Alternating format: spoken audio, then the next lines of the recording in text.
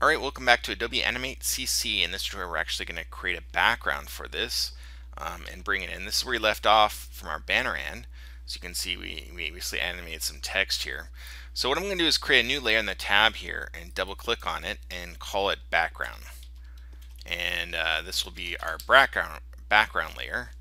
And I'm going to drag it below the zombie title sequence here. And with it selected, I'm going to go to the File menu, go down to Import, and Import to Stage. And I'm actually going to choose this image here, click Open, and voila, I now have this image in here.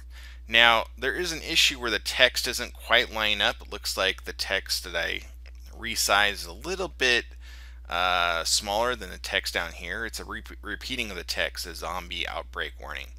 And I kind of want them to line up really precise. First thing I'm going to do is lock down my background. I don't ever need to animate the background, so I kind of want to leave it alone. You can always turn it on and off with the little eyeball here, but I have it locked down now. So on the zombie title, I'm actually going to click on the title here. And what I'll do is actually double click on the text and isolate it. And it looks like it isolated over here. So let's double click out here. We want it to be on the first frame, or the last frame when we do this. So I'm going to double click again.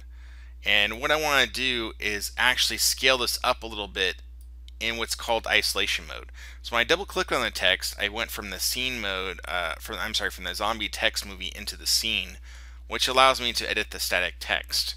Now what I want to do is actually make it a little bigger, and I can do that using the free transform tool. Now I'm going to hold shift as I drag out, and if you see it like popping like this, what's happening here is you have snapping enabled. So under the view menu, you can go down to snapping, and you can see all these that are applied. So you can uncheck them. So you have the snap bitmaps to pixels.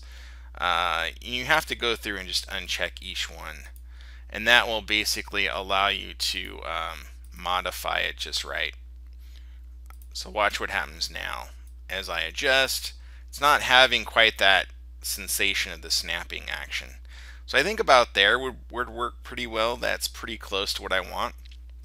While I'm in here, I actually do want to change the color of this text, because right now it's black and it doesn't stand out. Well, again, I'm in isolation mode, and you'll see here that over in the property palette I have static text, and I can edit this. So in the color palette, I'm going to click in here and choose this white for the color. And now I'm going to escape out, I'm going to double click outside in the stage, and that brings me back to my sequence here.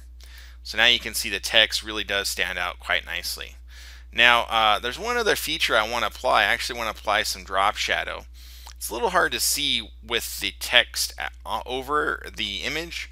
So what I'm going to do is I'm going to bring it over to the starting point and kind of apply the effect while it's over here on the first frame. So I select the text, and it's under the filter menu. You can basically open and close these little areas here. And the one that I want to open is the filter. So after you twirl it open, you click on the little plus symbol here, and there's a couple different filters you can apply to this text. And the one I want to apply is a drop shadow. So I click on that, and at this point I can see the effect here. So it's 100% strength, and the blur is 4 and 4 by default. I can adjust the angle of that, but just by dragging this little guy here. I kind of want the distance to pop out a little bit more. So I'm thinking around maybe 10 might be good. I do like the angle of maybe 42. That looks pretty good. And I was going to apply more blur, but actually I think that looks pretty good for the blur effect. So now, if I went to this keyframe, you'll notice what will happen is the blur is not there, nor the effect.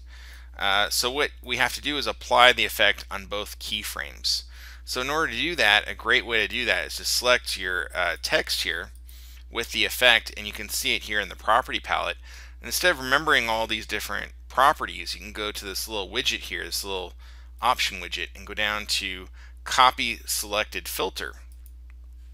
Then I can go to this keyframe and select it again, click in here, and go down to paste filter. And just like that, I have the filter applied, which is pretty cool. As I drag across, you can kind of see the effect there. Now I can also, If I really love this filter and I want to keep it for other things, I can choose it as a preset. If I hit save as preset, I can name it and it will be in the filter population here. Don't really want to do that, but I just wanted to show you that possibility. So as we hit enter return, you can see we've got the animated text along with a little drop shadow, which is kind of cool. So this ends this tutorial on adding a background and adjusting our type a little bit in Adobe Animate CC. Until next time, cheers.